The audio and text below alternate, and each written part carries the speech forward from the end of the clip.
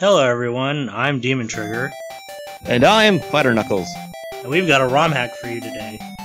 This ROM hack has a few gimmicks, the first of which is that every single song in this ROM hack is from Kirby. Which, that's not really that much of a bad thing. Also, it's Japanese. Yeah. I mean, it makes sense, because, Kirby, Mega Man, sort of the same thing, except one doesn't eat things. But one's a platformer, the other's a platformer. They both copy things. They both have, yes, they're very similar. They're both absolutely fantastic. They're both Japanese. So anyway, Rockman 5 Air Sliding, which is probably the worst title for anything ever.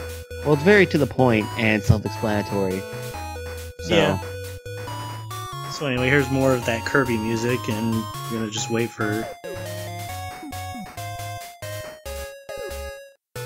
Alright.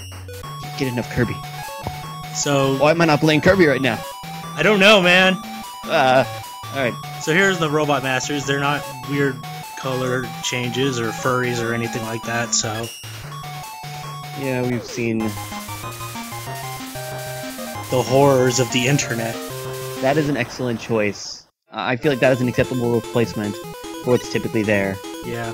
So anyway, air sliding. Sliding on air. So it's pretty much the air dash from the Mega Man X games translated into the classic series. Yeah. Another gimmick is that you don't lose your charge when you get hit. It's not so much of a gimmick as much of a convenience, really. Yeah. It makes the Buster even more ridiculously overpowered than it already was, so... The cool thing about air sliding is you just do that and just ignore enemies. It's pretty cool, actually. Yeah. Although the input for air sliding is pretty much just sliding, but you're doing it in air, right? Yeah, it's still down and jump. It's still down and jump, yeah. I don't know, that just seems kind of awkward. Yeah, in general. It is really bizarre, but you get used to it. I'm sure, but it just seems pretty awkward to do. Also, the only enemies that are really that much different were the chasing guys, the Molestios or whatever. And in this, they're just kind of invincible and they just walked away, kind of like a Joe. So, Molestio Joe, I guess. That's very unpleasant. Also, the little hopping mets are really annoying and they're really hard to hit because they're just hopping around everywhere. That jump is not a problem. Yeah. Probably should have done something to make it equally challenging as in the original game. Yeah. Well, this level's not that interesting, but there are, once we start getting the special weapons, because the special weapons are kind of different. Something to look forward to, I suppose. Yep. And they even changed the 1-up sound, that's so neat. Yeah. Just Kirby everywhere, basically. All they need to do is make Mega Man pink. Oh god. Oh, and there's another 1-up, because the game wasn't easy enough. Now they just give you 1-ups everywhere, in addition to enemies dropping 1-ups. Also, there's the A. Yeah. Oh, that's a ladder. I probably wouldn't have noticed that if you didn't do that. Yeah, it's kind of a weird thing. It's something you wouldn't have noticed at first, but, you know. Yeah.